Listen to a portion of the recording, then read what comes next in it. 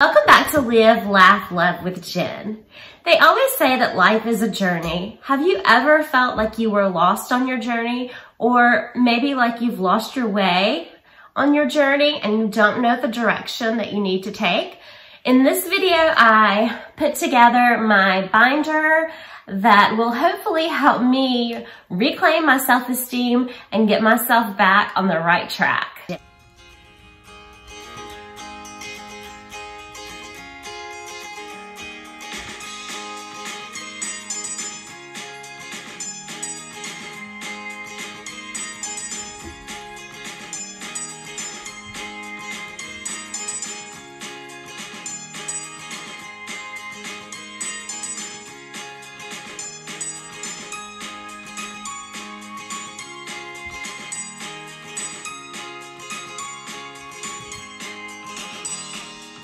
Okay, so I'm going to show you guys how I set up my binder. I'm calling it my wellness binder. Basically, my self-esteem is just depleted and I need to get that back. So what I did first is I sat down and I made a list of everything that I would like to change or work on with regards to myself. So when I sat down and I wrote the list, I did not think about how obtainable the goals might be, how hard they might be, nothing like that. I just sat down and I wrote a list of things that I wanted to improve upon in my personal life. And then I studied the list and I found that everything fit into one of three categories. The three categories that I chose were appearance, health, and self-care. I found that some fit into more than one category. I found that some just fit into a single category. Before I begin, I just want to tell you about the appearance component. For me, when I talk about appearance, I mean looking my personal best so that I feel more confident and I feel productive. That can look many ways for many different people. For example, when I was a teacher, I always felt like I had more productive days when I dressed up, had on makeup, everything matched, and I had on my heels. That is just how I feel my personal best. But I have a teacher friend who feels her personal best and feels like she has more productive days when she wears jeans and a t-shirt. So it's different for everybody. So the appearance component is not about becoming a supermodel or anything about like norms or that kind of thing. It's things that make me feel my best so that I'm productive. I felt like that was important to include because part of staying at home, part of working from home or staying at home, you have this flexibility that you could stay in your pajamas all day if you wanted to, if you did not have anywhere you had to go. Or you could put on yoga pants and a t-shirt. And that's great. And I was actually doing that for a while, but I found that I was not as productive. And I also found that it was very easy for me on days that I was not feeling 100%, even if I made up the bed, to climb back in bed because I was already in comfortable clothes. I didn't have makeup on. So that's just one of the things that I need to change. And also, when I put this binder together, I wanted to use pictures. And I wanted to use pictures. I wanted to use pictures for my divider. And my husband saw them and he's like, why are there all these pictures of you? I don't really know all the rules and I did not want to worry about getting permission from people to put their pictures in here. So I basically have a bunch of pictures of myself, even though I'm working on my self-confidence. And most of it's like half of me because I had to cut a person or people out of the picture. I did leave Eric in a couple, but yes, no, I'm not like for vanity purposes. It's just for, I was going to share this on YouTube and I just wanted to make sure that all the pictures were of me because it's my channel. Okay. So I'm going to show you guys how I set up my binder. This used to be my home binder. So this is a home, like a list of things that I had to do weekly. But this is actually going to be a vision board and I'm going to find things from each of the three categories and I'm going to make like a little vision board to go right here. Then I put my list with my 3 categories. And I also put this in a page protector so that I can use an erase marker. I can mark off things I've done. I can circle things I'm working on. So that gives me the flexibility to do that. I can also go back in and add to this list, take away from this list, whatever I need to do. And then on the back of it was just my original list. And then there is my first category of appearance. Me with one side. And I included a few quotes. Then I listed the things that I am wanting to work on. And then behind it, I put a page, and basically this is the goal that I worked on this week. And the goal that I worked on this week was get up and get dressed, which basically meant that every day this week, soon after getting up, I was going to get dressed in something decent and put on makeup.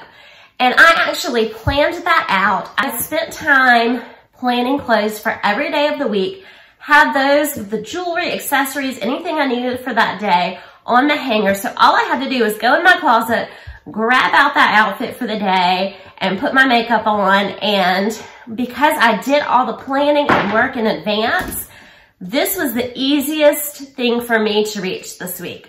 And I feel like because I have this in place, I feel like I can wrap this goal up this week, because I think I can continue this next week, because it was just so simple. It was a lot of work.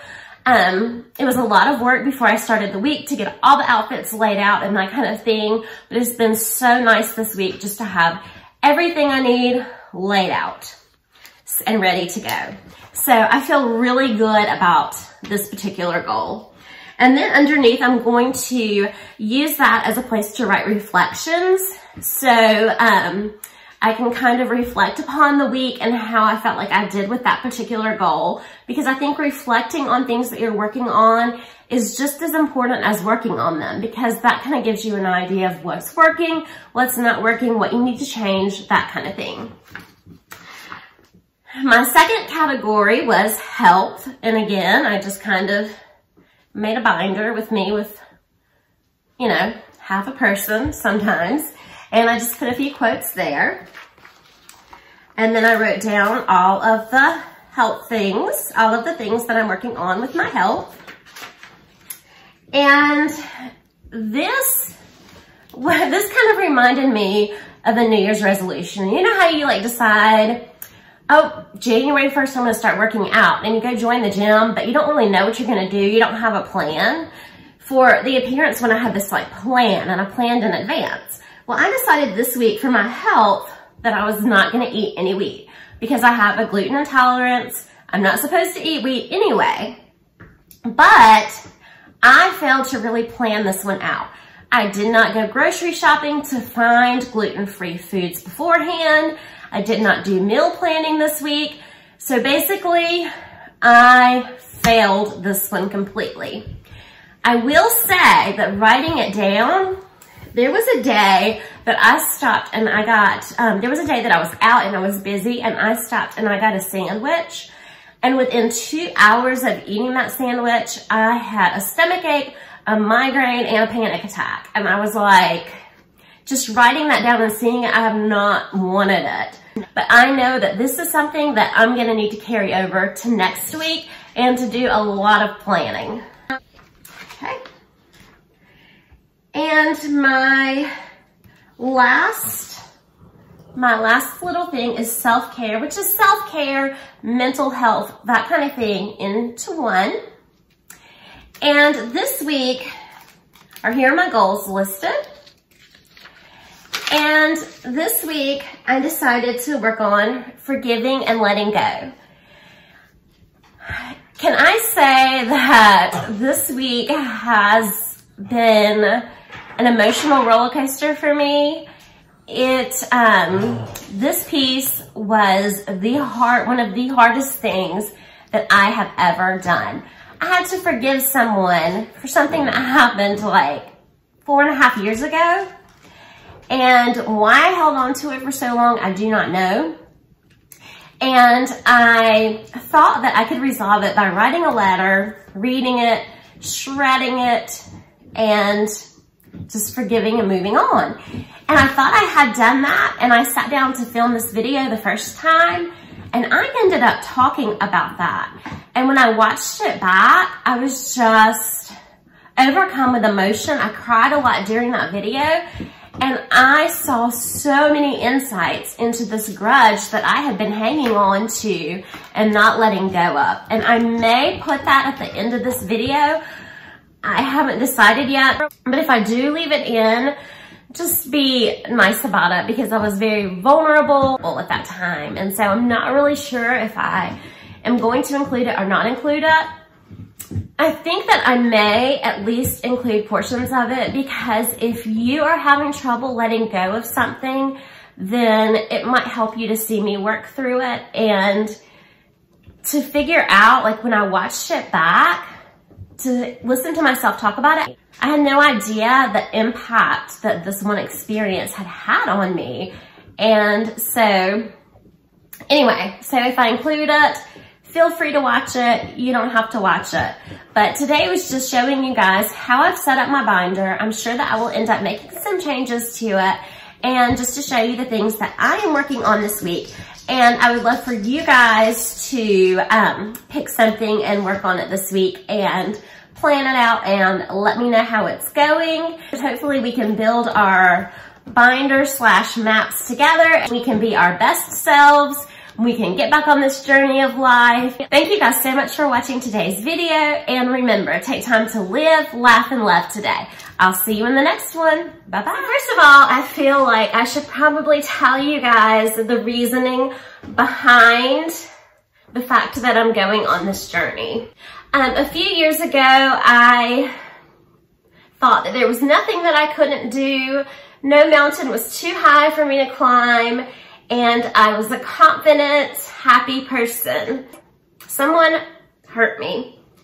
And I've always been such a resilient person, and I was always able to forgive, but for some reason with this particular circumstance, I let bitterness grow in my heart for this person. As a result of that bitterness and it growing, I lost myself. Instead of just being able to forgive and forget and let it go, I lost who I was. In a few years' time, I've lost my confidence. I've lost a lot of things, and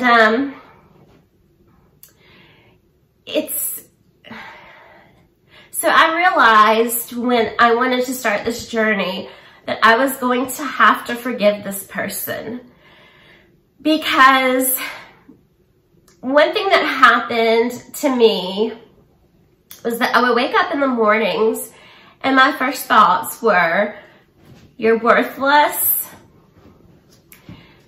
My first thoughts were, you're worthless, you're a loser, nobody likes you. Why even bother getting out of bed? And I've never been one to have those thoughts before, and they were scary. And because it hurt so much, the things that this person said and did to me, I went through a point in time that when it first happened, I went into a denial running stage. And I stayed away. I went on vacations as much as I could.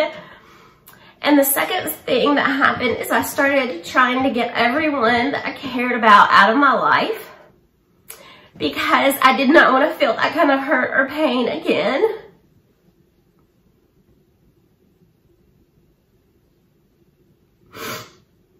And I had a wonderful, loving, supporting group of family and friends that I felt like I had to protect myself by creating ways to make them go away.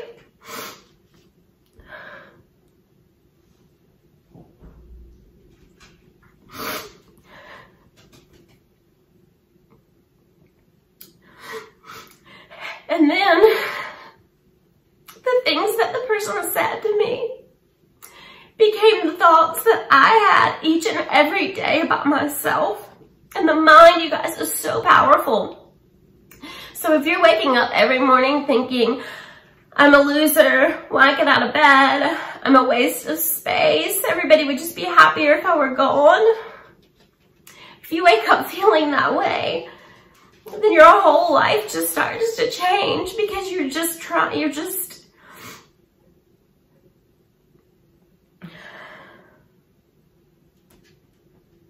I don't want to cry.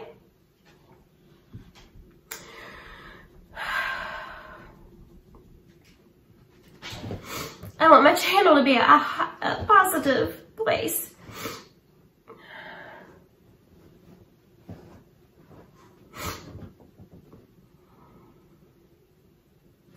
I don't understand, and I'll probably never understand how someone can hurt you the way that this person hurt me, and how they can sleep at night, and I know that in their way they can justify what they did. But it's 4 years later, and I'm still crying every single day about it.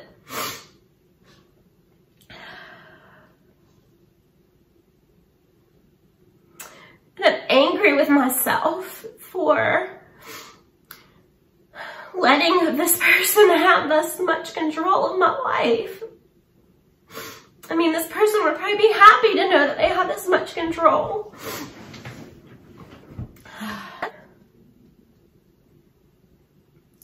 But basically what I ended up doing was letting people go and just letting everything go.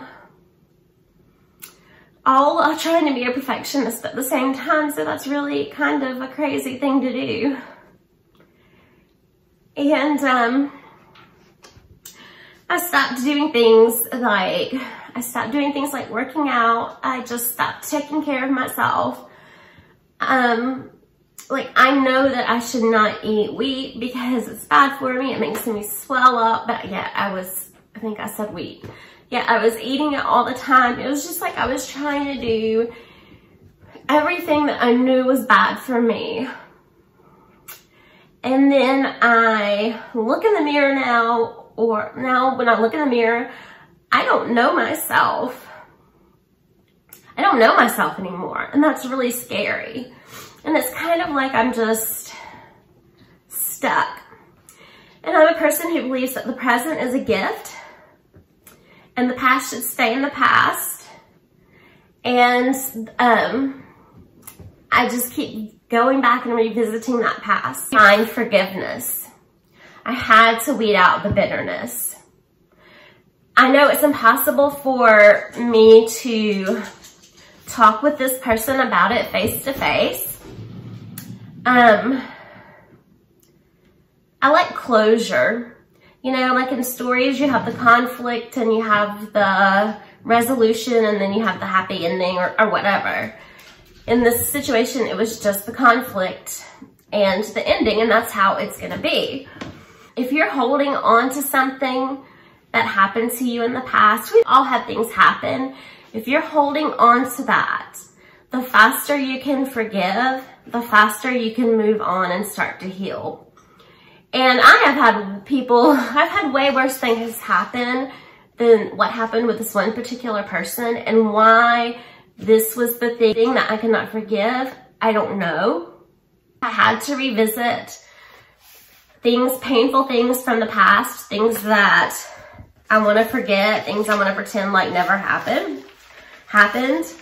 But sometimes I think in order for us to move on and to grow, we have to revisit and we have to find it in our hearts to forgive that person, not because they deserve the forgiveness, but because you deserve the forgiveness. You deserve to be able to move forward. You do not need to have any kind of hatred or fear for a person growing in your life, because it just continuously, it just takes over. It just starts to take over everything.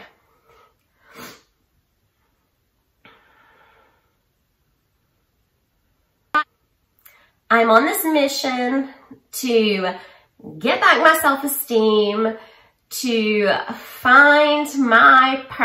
get back my self-esteem, to feel like I am worthy to get up every day, and to feel like I am worthy to be loved and to be liked. And also to get myself back in shape and all of those things.